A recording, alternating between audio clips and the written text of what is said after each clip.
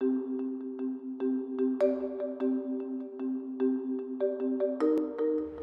of the areas that we really haven't focused on to date on Innovate 2016 is transportation policy, how transportation should and will impact the 2016 presidential election. Today we're going to change all that. We're going to talk to one of America's leading authorities on smart cars and on transportation revolution, Sahas Katta, who is the founder and CEO of smartcar.com. Sahas, welcome to Innovate 2016. Yeah, thank you so much for having me on, Andrew. So I've given you a big build-up. You're the authority on network transportation. What does that mean? How did you learn so much about it?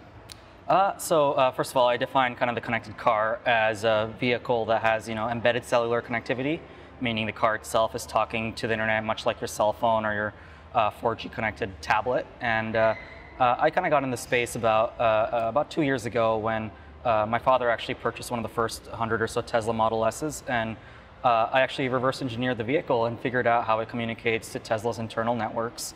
Legally? And, it's a little bit in the gray territory for sure. Launched a little app which was actually featured on TechCrunch and about every single mainstream tech blog, which is actually a Google Glass app that let you say, "Okay, Glass, unlock my car," or locate my car, things of that sort. That made a big splash in the press and led to Tesla calling me in and having me present my discovery of vulnerabilities. Did you present to Musk?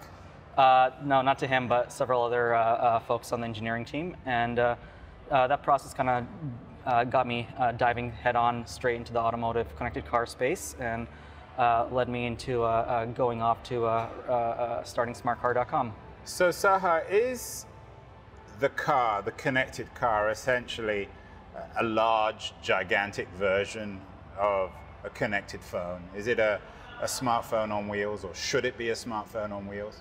I think a lot of the inspiration for what's happening in automotive right now definitely does come from the mobile world. Things that are relatively simple, like collecting analytics from cars to improve them, to doing software updates to prevent having to do recalls, or even potentially saving someone's life if a mother or a father who's busy doesn't have time to take his car into a dealership when there is a recall. You can address those issues over there wirelessly by the time you wake up. Your Tesla Model S, for instance, is already updated, mitigating issues. So those are the things that we've taken for granted in the mobile world and haven't necessarily existed in the automotive space till today. And we're starting to see that emergence make its entrance right now. So the first industrial revolution was driven, excusing the pun, in many ways by the American automotive industry, by Ford. Can our second machine age, fourth industrial revolution, whatever you want to call it, the networked age, can that be driven, sparked, inspired by the network car? I think so. I think to date so far, the companies up in Detroit, Germany, and the Japanese cars have gotten to be some of the safest, most reliable cars. You can imagine they're safer than they've ever been. The number of accidents in automobiles has drastically decreased over the years. But one of the areas they are definitely lacking in, unfortunately, happens to be on the software and cloud services side. And Silicon Valley happens to have a huge amount of skill set, particularly in this place. But we don't necessarily have the experience when it comes to necessarily building automobiles themselves or hardware. And there are some exceptions like Tesla Motors, but I think bringing the experience that Silicon Valley has on software cloud services and applying that to the automobile companies that do exist is going to create a very, very different future. Are you expecting the Apple connected car, or maybe even the Google connected car, is that going to change everything? Is the real first connected car going to come from Silicon Valley? It already did. That's the Tesla Model S. So the Tesla is the first in the revolution? I think the first modern, really connected car absolutely is a Tesla Model S. So maybe Apple should just buy Tesla? That's hard to say, but I think there's a lot of differentiating ideologies there, but I think they both are doing their own unique things. Sahas, 2016 election. We don't hear a lot of conversation about transportation. Is anyone talking about it? Any of the candidates? I think a couple candidates have mentioned it, especially discussing policies surrounding ride sharing and things along those lines. But I think it's a very important policy that should be probably one of the larger topics of discussion in the debates, which have really not arisen to date so far. So what would you like to see being discussed, and what do you think are the priorities, or should be the priorities, for politicians and policymakers when it comes to this enormous revolution? I think if you look at one of the fundamental things that enables every single transportation service today, which we don't really think about anymore, is actually the roads. The roads that everything drives on. The roads? We think about, Bluetooth streaming your music or things along those lines in the Silicon Valley, but the roads, the bridges, the street signs, all that stuff is actually a fundamental thing, and that happens to come from our taxpayer dollars. And unfortunately, this infrastructure currently, if you look at the actual ratings, it's kind of like a C or D grade rating, because we haven't really upgraded any of this infrastructure that we rely on today since the 60s or something along those lines. And as we move forward, we're having more Americans travel more miles in more cars, which is going to cause even more wear and tear to these roads. And that's going to be a critical point. A serious upgrade, Absolutely. Which of course will cost a large amount of money. Yep, absolutely. And we need to find a way to pay for it, because it's already currently in a massive deficit in terms of actually funding. So how are we going to pay for it? There's a lot of solutions out there already. I think Jerry Brown in California has proposed one. Which is what? It's called the Road Usage Charge Program, to actually tax people based on the number of miles they travel. And good idea, Sahas?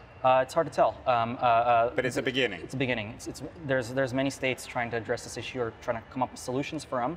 None of them have necessarily been implemented yet, and if they have been, they've been done in small pilots in specific regions or within states, not at a national level. But I think, unfortunately, anything that has to do with raising taxes to solve this infrastructure is a political death sentence. David Fritzstadt, a friend of mine who's the chairman of Frost & Sullivan, one of the big consultancies, argues that to have a really effective networked car infrastructure requires trillions of dollars of government investment. It requires essentially the relaying of roads. Is that fair, or can this be done for less than trillions? It's definitely going to be very expensive. I can't give you the exact number, but I think many billions. But the way that you're redesigning roads moving forward is going to be very different. The general notion was that if more people need to travel more miles, you'll need more cars and more lanes and more parking lots to do it. But as we enter this new era of ride sharing and semi-autonomous vehicles and things along these lines, you'll actually be able to achieve that with fewer cars, with higher efficiency and less traffic, because of simply better organization and coordination. So if you were doing the traditional way, it would be very expensive, but today's methodology of doing it, you can probably accomplish for a lot less. Could this be financed the traditional Silicon Valley way, through venture capitalists, through private investment? I think some of those efforts are already underway, and I can't really share much more about that. But is this a smartcar.com initiative, potentially? Potentially, yeah. It's something that I think software, cloud, and startups definitely have a place. Are any of the candidates talking about it? Anyone? Hillary? I think she's mentioned a couple things regarding creating better policies to ensure that drivers. You think she's genuinely interested, or just saying it out of It's hard to tell, and I really don't want to speak on behalf of any candidate, since I don't know those policies strongly enough to be able to. But we can't expect this to become a major issue in the election. Probably not, because currently, to be quite honest, any solution surrounding improving infrastructure requires raising taxes unless there's a smarter way to pay for it. And for any politician, that likely would be a death sentence of their campaign to want to raise taxes heavily. Even Donald Trump? No idea. I don't want to mention him. Well, you didn't mention him. So, in an ideal situation, Sahas, in conclusion, what needs to happen? Realistically, we're not going to have trillions of dollars of investment. Is this revolution going to be driven by the private sector? It's very possible that we find ways to hack around the system to enable these solutions to be built in a scalable, easy way. Startups, that's kind of the beauty of startups. Rather than, unfortunately, I guess bureaucracies don't like this. Regulators don't like it, but we find ways of getting things done, even if that regulation, or we had to fight against it. We find hacks in the system or loopholes to get things done very quickly, efficiently, and make a massive impact on making the world a better place. So I think the private sector definitely has many unique solutions to solving this problem. Well, that's a great conclusion, making the world a better place for transportation. Best of luck with your smartcar.com, which I think we'll learn more about in the next few months. Absolutely. And thank you again for appearing on Innovate 2016. Thank you so much. Thank you.